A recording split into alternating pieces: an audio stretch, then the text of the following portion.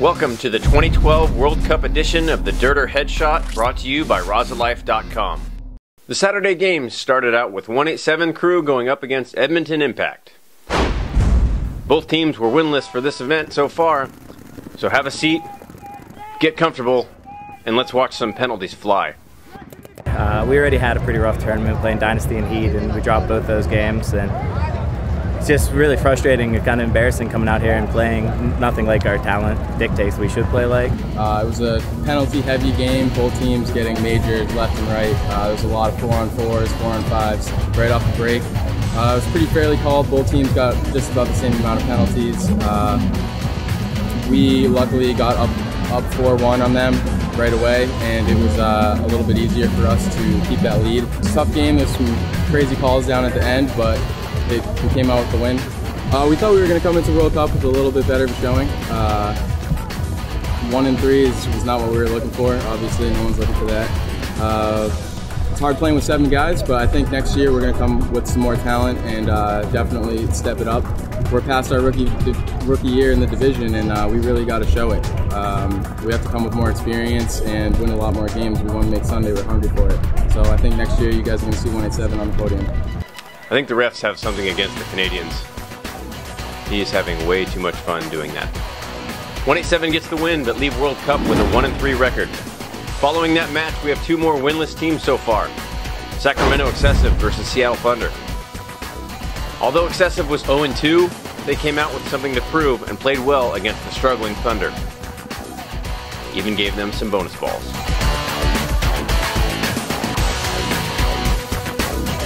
Rough game, 100%. A lot of paint problems. I don't want to blame it on that. We had a lot of bad moves. They had a lot of paint issues as well. So beat us up pretty bad, man. Look forward to next season. Had a little broken paint at first, but we pulled it together. We were losing a few bodies off the break, but we were doing a good job of shooting people finally, and we finally got our first win. We had a couple of hiccups yesterday and the day before with some, just getting used to the league and stuff. But yeah, we came out on top today, and we got to win one more match. We got to get a heavy win against Damage, and that might put us in. But we take it 1 point at a time, 1 game at a time.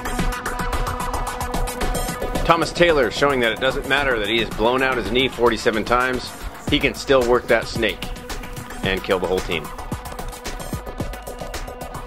At this point, Excessive not sure if they can make it, but they get the win 5-1.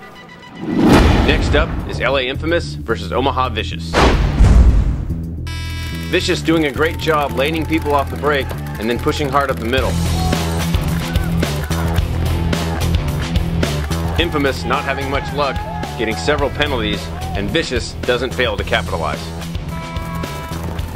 We just got done playing Infamous, started out the game, we won the first point, they won the second one, ended up just going back and forth, and then we started getting on a roll. We got a major, ended up playing 2 points with a major or whatever, grinded that one off. They got some penalties. Brian played up the middle a lot, which really helped us. We utilized the middle often. And then me and the Snake, I kind of just sat there and let my team do a lot of work. We worked really well together today, and hopefully we make it through being 3-1 for tomorrow, Sunday, and hopefully we keep going and probably win this tournament. We wound up just losing right at the end. We got to come. It's 6-4.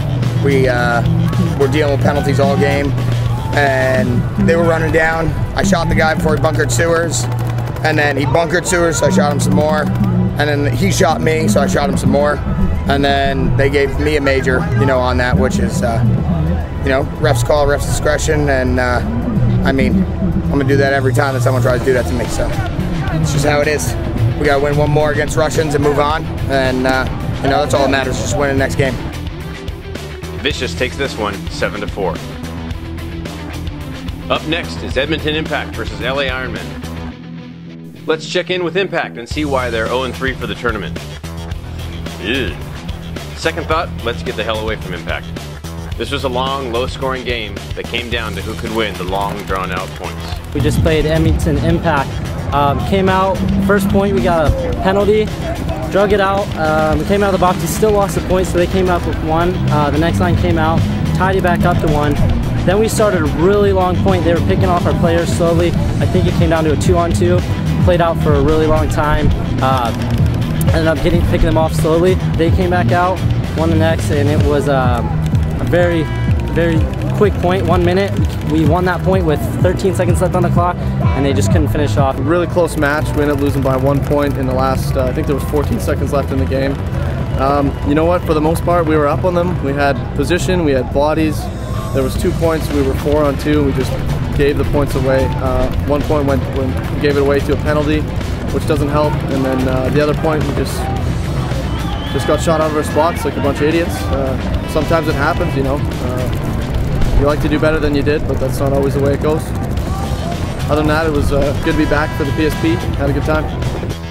The Ironmen take this barn burner 3-2.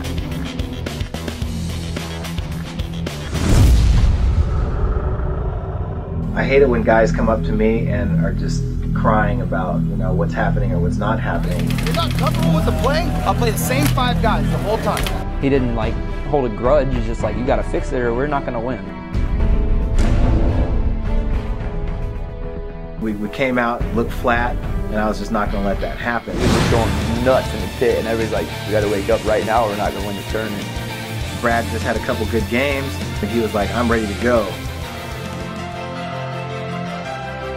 Words can't even describe the feeling. We put in lots of work this season so far, the off season, so it just meant the world to us. It was an unreal feeling.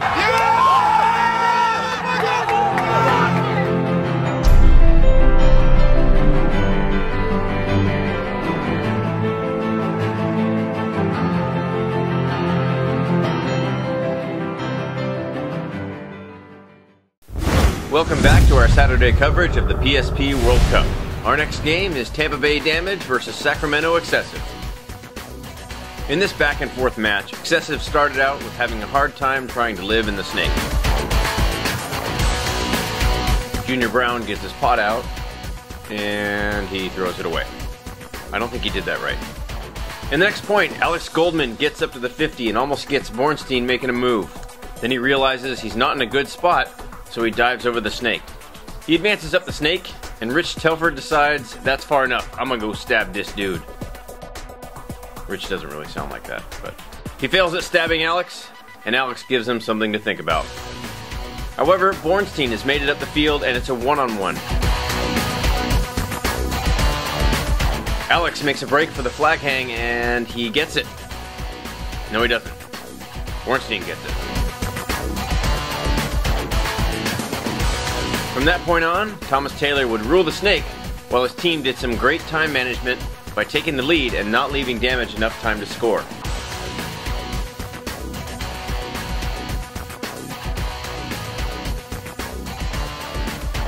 We've been kind of going back and forth with Damage all year. We beat them Huntington Beach, up on points. They came down and bunkered one of our kids kind of shitty.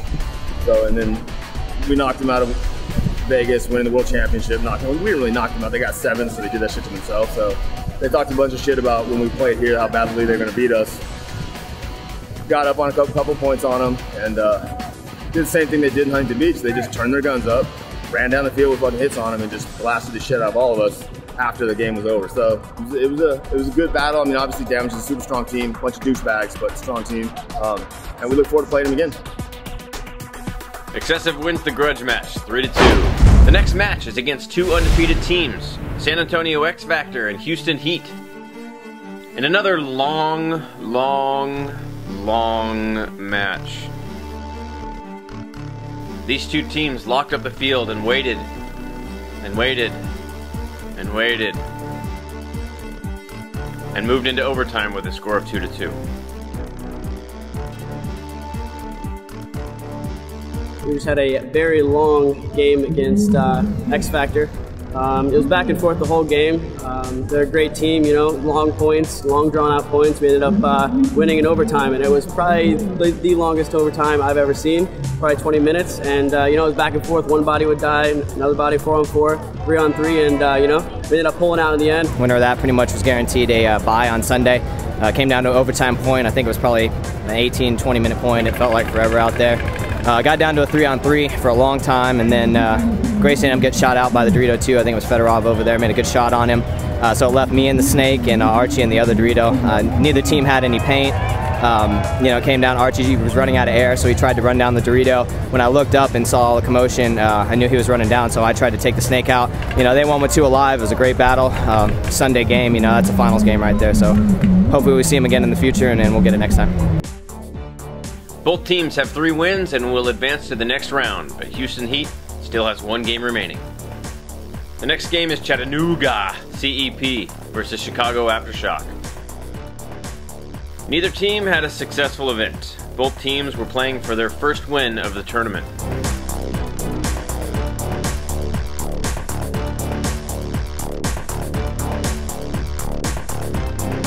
They shot our camera a few times and went back and forth on the scoreboard.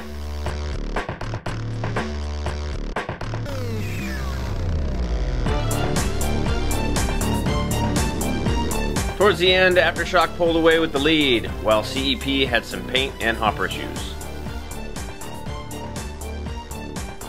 Aftershock takes the win, 6-3.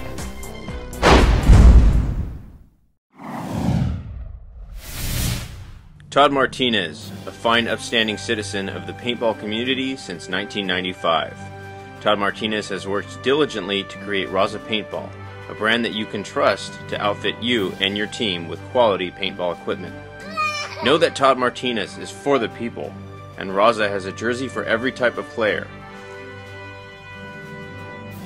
Todd understands the importance of education in paintball, which is why Raza designed the FCR jersey specifically for the National Collegiate Paintball Association. Todd believes that we can work together and lower your team's annual spending with awesome team packages. Create your own custom products. Enjoy playing paintball while looking amazing. Choose Raza Paintball in 2013 and make life better for your team. I am Todd Martinez, and I approve this message.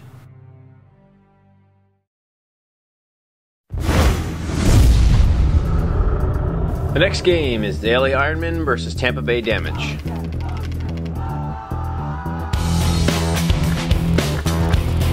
Ryan Martin gets a penalty in the first point, and Damage takes the first point. Ironmen go on the attack, sending Tokihi Hamill up the center. He makes it into Damage territory before getting blasted. Chad Bougier makes his way down the Dorito side and puts the pinch on Rainey Stanzek. Rainey tries a move of desperation, but gets blasted. Get some, Rainey. Hi, my name's Tokihi Hamill. I'm from the LA Ironmen. We just played Tampa Bay Damage, took a brutal beating, 6-1. It was, they were just smashing us down. We couldn't get grasp, we couldn't get a point in. Finally, we scored 1 point, and that was all we could get. And, they just came hard. Just finished up our last prelims game at 2012 World Cup. I had to play LA Ironmen. Been struggling a little bit. As I see in previous interviews, haven't been playing the paintball we need to. Dropped our game to excessive earlier today. We just didn't play as well as we should have. Came out against LA Ironmen, we had to fix. We adjusted our game perfect. It came out with a 6-1 win, and everything just ended up going our way. The test comes tomorrow, so we need to bring our game up for sure. Ironmen continue with their aggressive play, attacking up the center. They are able to put 1 lonely point on the board. In the last point, Chad Bougier runs through the center and Mouse clears the field. Damage wins 6-1. Next game is the Red Legion versus Infamous. Having lost early in the day, this game was a must-win for Infamous to have a chance to make it into Sunday. In the first point, Damian Ryan runs through the center to take out Kirill. And in the next point, Berdnikov takes a turn running down the center, evening the score. In the next point, Major Wake takes a major penalty, and the Legion find themselves with multiple players in the box. The Legion start the next point with only 3 players and lose another off the break. Things are looking good for Infamous, but they start losing bodies. The Legion is able to hold off Infamous long enough to force them to concede. From here on, the points would continue to go back and forth as teams took major penalties.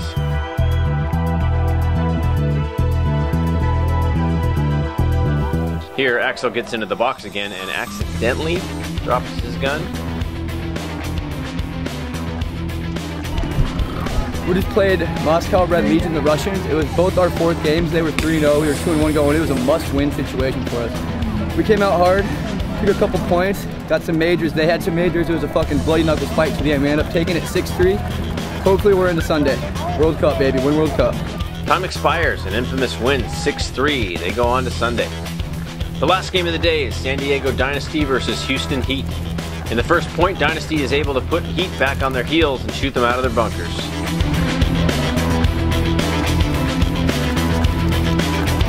The second point, Fedorov is able to get into the snake and go to work for Heat. Heat takes out Dalton from the snake and Fedorov gives him a wave. They take out Mesa and Yosh and even the score. We just lost Dynasty by 1 point. It was a real nice game. It's like always with Dynasty, and tomorrow is a different day. We're on the top right now, we just stand by. Tomorrow we changed a little bit more and number 1 team. Just got done with our last game at the prelims against Houston Heat. It was pretty much the same as all the games going today with the top ranked teams, just a grind down, close points. No one wanted to make the big mistakes, so you know, it's a slow pace. And you know, we ended up coming out on top, winning the overtime point, which was really good for us. Ended up with a 3-1 record, which should be enough to get in tomorrow, but you know, our point differential wasn't good enough, so looks like we'll have to wait till next year to get another crack at it. Number 15 for me, so we'll see. The overtime point doesn't produce much action until Oliver Lang runs through the inside of the snake and bunkers out Chad George.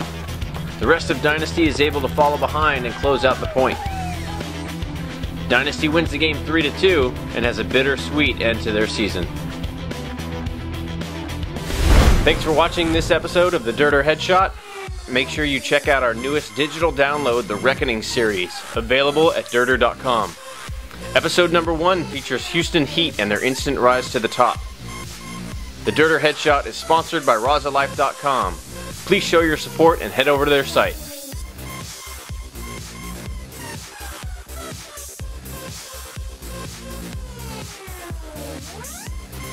Later, bitches.